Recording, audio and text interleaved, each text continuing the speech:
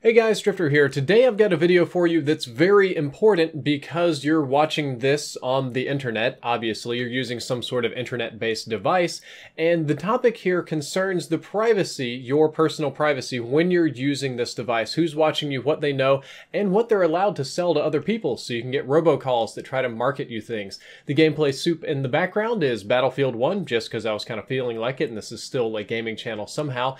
But in case you haven't heard, in case you've been living under a rock, or somebody mailed you this video on a flash drive because you're afraid of the internet and you wear tinfoil hats, about a month ago, a bill was passed that removed the privacy protections in place for consumers in favor of letting the ISPs, being AT&T, Comcast, and all that sort of stuff, collect and sell data to other companies. And by data, I mean pretty much any data. A rule was going into effect that was passed about a year ago that ISPs could not collect and sell data, and what this new bill did was rolled back that old rule so that there were no rules in place on this, so it's kind of like a big data free-for-all. So as of right now today, your ISP, whatever company you're watching this video on, be it AT&T, Comcast, Time Warner, Spectrum, even your cell phone company, that's an ISP, they can collect as much data as they want about you without your consent. There's no opt-in policy, and in many cases there's no opt-out, and they can sell it to whoever they want without your consent. Once again, with no opting in or out, it's just they collect it and they sell it, and if you don't like it, that's too bad. In Congress, this was argued to be essential to help spur economic growth for the telecommunications industry and to help job creators, to give them some sort of support. And I do think that it will help some job creators and spur some economic growth inside the already consolidated oligarchy that is the ISP industry, but at the expense of everybody's privacy. Now, selling out your privacy is bad. I think most people would agree with that, but I know that some do not. Some think this is a good thing, and I'll talk about why I don't like it later on in the video. But right now, I want to talk about my interaction with my senator who introduced, co-sponsored, and voted for this bill.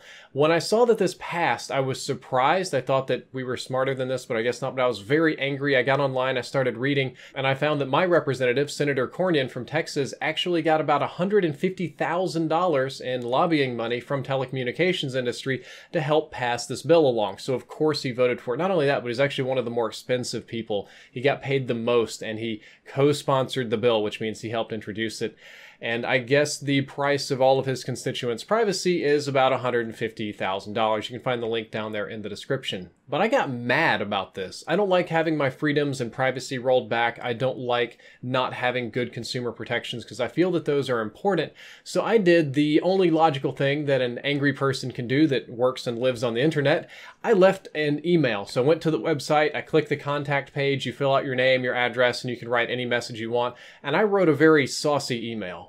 Well, saucy's probably not the word for it. I think mean-spirited, angry, hateful, all of those would be more accurate.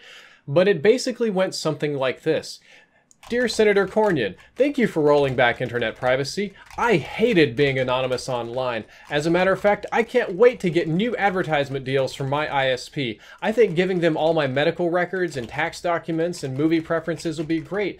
By the way, while you're at it, can you add an inspector general to the post office so that they read all of my mail before I get it? And maybe a GPS tag in my car. I would love to be monitored and followed everywhere I go. That would be fantastic. By the way, this is sarcasm. All of that's bullshit. This is terrible for the country and the environment and blah, blah, blah. I can't believe you did this. Even though I live in Texas, I'll vote Democrat next year. Angry face, signed, Brad, Drifter, whatever. Bam, send. And I sent it. Obviously, that wasn't very mature, I know, but I was expressing myself, as I am very well allowed to do in the United States of America land, and I never expected a response. I expected that to go straight to the junk mail filter because it was like shit posting in real life. I mean, it was pretty trashy. But, much to my surprise, Senator Cornyn actually wrote back to me. Now, it's very likely that it was somebody in his staff in the office and not the senator himself, but regardless, it was an email that I got signed by him. And when that happened, I initially felt embarrassed. I felt like a child that got called out for acting inappropriate. I felt like I was about to get spanked with some knowledge. I thought, okay, I was being a tool. He's going to tell me to go pound sand. And if he had told me to go pound sand or jump off a cliff or kill myself or just block me or whatever, that probably would have been a more appropriate response than what I got It says, "Dear Brad," we're kind of skimming out on the last names here. "Thank you for contacting me regarding privacy. I appreciate having the benefit of your comments on this important matter." It's feeling a little bit generic at this point. "The internet has driven incredible innovation and economic growth in America and around the world." Very true, why I want to protect it. "As a result, consumers increasingly have decided to entrust information regarding all aspects of their lives to companies that provide internet-related services." Also true, you're on a Google-owned product right now. "Furthermore, Americans exposed to terrorist propaganda and radicalized online have traveled to the Middle East to join terrorist organizations or carried out Al-Qaeda or the Islamic State of Iraq and Syria-inspired attacks within the United States." Man, that escalated quickly. Okay, back on track. "Homegrown extremism and the massive online terrorist networks that enable it pose a significant national security risk. It is necessary for the United States to update and reform the law in order to reflect these innovations and modernize statutes with the current expectations of personal privacy and liberty. It is the duty of the members of Congress to ensure we balance privacy and protection and civil liberties while protecting the safety and security of all Americans. I appreciate the opportunity to represent Texas in the United States Senate. Thank you for taking the time to contact me. Sincerely, John Cornyn," and all the data down there below. That actually pissed me off because what in the hell does selling my marketing data have to do with fighting ISIS? I mean, I don't know what, knowing what I watch on Netflix or when I get up in the morning or what I shitpost on Twitter about is going to help fight ISIS, but I don't, maybe this makes it easier for the government to just buy bulk data and sort through it. I really don't know, and it especially discourages me because the bill itself talks about why it's important to balance privacy and liberty when we're really not doing any of those things. We're giving away our privacy and our liberty to essentially even make choices on how we enter a data market of sorts. If he had told me to go pound sand, if he had told me this was wildly inappropriate and I'll never speak to you again, if he'd got on there and just laid into me, "You skinny, greasy, ugly, skinny jean wearing looking, just kind of anything, you just want to just lay into me," that would have been fine because that was rude. But what baffles me is I got a canned response saying that allowing AT&T and Comcast to collect all of my data and sell it to other companies so that they can generate profits helps fight ISIS, when on the Senate floor he was arguing about helping job creators. And at this point, it really occurred to me in my head that I'm just getting railed. Like I am just getting bent over and cream pied, and that we basically all are, that they've been bought, and that's unfortunate. So that's what made me so mad about this issue. And what I want to explain to you next, I want to put my little calm hat back on and explain why this is a big deal. There's two questions. Why is it bad if the government watches? Because they do it anyway. And how is AT&T or Comcast any different than Google? We give Google all our data anyway. Why does it matter? Well, we'll start with the last question. The difference between Google and AT&T and Comcast and Spectrum and Time Warner and all of this stuff is that with Google, you have to consent to use data. When you create a Google account, when you sign into YouTube, when you use Gmail, there's a big user document and you consent to some degree of data collection. At a point, you're consenting, or at least understanding that it could happen when you type in the site to go there. And it's not just Google, it can be the same thing. It can be Microsoft, it can be Yahoo, you can go Grandpa, AOL. When you go to these sites, you understand that they could collect some data on you, but you choose to go there anyway. And you go through a process of, typing it in and clicking on stuff and doing your thing. The limitation being that it can only monitor you while you're on their products or while you're signed in. Honestly, if you never make an account, they don't get very good data anyway. However, with your ISP, you sign up and they collect everything, every bit of internet that goes in and out of your house like a pipe. That means every cell phone, every computer, every laptop, every tablet, every smart device you have, even some of like the little drones you hook up to the internet, the little easy streaming things, every smart TV you have. If you're one of those crazy people and you have a smart refrigerator or like smart appliances, if you have one of those remote control from home, like change your temperature through your phone, smart home devices, my car, the Tesla, all of that goes through the ISP. And you can't not go through your ISP. You can't skip your ISP. You can't bypass them. It has to go through them. And in that case, you would say, okay, well, just, the free market will take care of this. And if you don't like this, if you're not comfortable with it, you can just choose an ISP that doesn't collect data. Well, that would be great, except that these companies exist in virtual monopolies or an oligopoly. In many areas, there's only one ISP, so you can choose to have that ISP or no internet at all. And the no internet at all choice is not a realistic choice for modern living. The majority of bill pays online, hospitals, medical records. I do my taxes online for the most part. Almost every service is moving online because it's more efficient. In some areas, you might get lucky and have two ISPs, but I guarantee you, they're both going to have the same data collection policies, and you're not getting a special policy from them. So at this point, what we've got is a sort of legal monopoly for ISPs, both to sell you internet and to infinitely spy on you and collect data to sell you other things.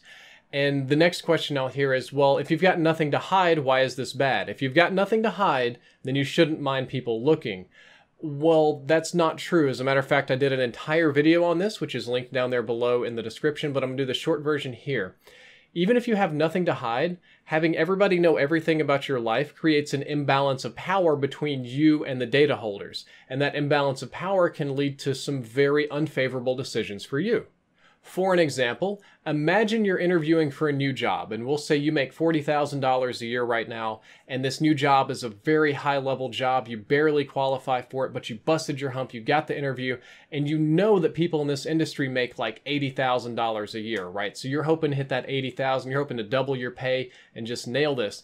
But the company you're interviewing with is pretty clever. Let's say they bought all of your data through your ISP, and they raked through it, and what they found is that you're only getting paid $40,000. And on top of that, you're a little behind on some house payments, and you got a little credit card debt, and they know you need that pay increase. So what they know is that they can lowball you, and you're in a financial position to have to accept it. That could happen. It quite literally could. How about I give you some examples that did happen? Not internet related, but if I'm remembering this correctly, Vladimir Putin learned through his spy network that I think it was Angela Merkel, or was the Prime Minister of Germany at the time, had a fear of dogs. So during all of their negotiations, he brought his huge German Shepherds to sit there beside her during the entire time to rattle her and make her a worse negotiator. Somebody could very easily do this with any of your fears and phobia if they bought your information through an ISP. Facebook already has a problem with some of this stuff. Facebook will send women, let's say, baby shower gifts, baby clothes and stuff, before they're ready to announce their pregnancy, so their friends and family see it. Sometimes they can even determine, but based on how they're typing and the things they're searching for and how they're behaving in the social networks, that they're pregnant before they themselves know that they're pregnant. You can Google that. That's a real thing. And when you Google it, know that you're giving Google some of your information.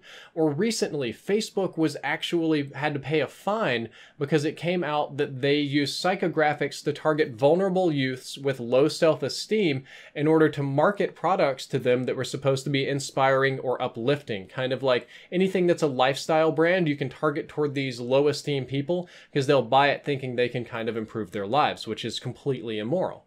Besides all those sort of bad scenarios, it will essentially create an infinite surveillance state like 1984, the book, or the movie if you've seen it, the evil big brother, the fascist dystopia.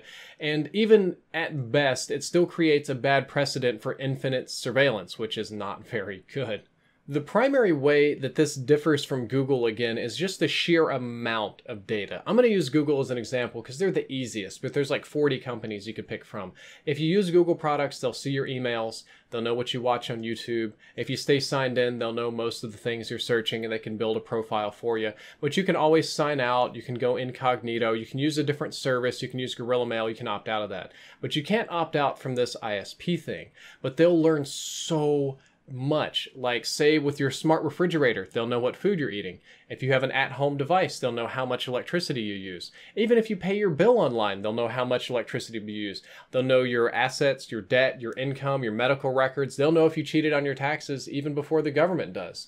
They'll know what you like, what you say you like, what you really like, what you dislike, what you say you dislike, all the shows you watch on Netflix. They'll know your porn preferences, which I know everybody flips out about, but more importantly than that, they'll know your dating preferences. They'll know what websites you use to date people. They'll know how to target you where you're most vulnerable when you're looking for an emotional connection. They will know how often you go on dates, how lonely you are, just how much you're willing to pay for different services. They'll know if you're single, know if you're married, They'll know if you're pansexual and you have sex with pans. Just joking. I know that's not how it is. They'll know all the people in your relationship circle. They'll also know if you're cheating on your spouse or girlfriend. Imagine if your girlfriend could buy a cheater protection policy to where if the ISP ever learns that her boyfriend is cheating, she'll get an alert immediately.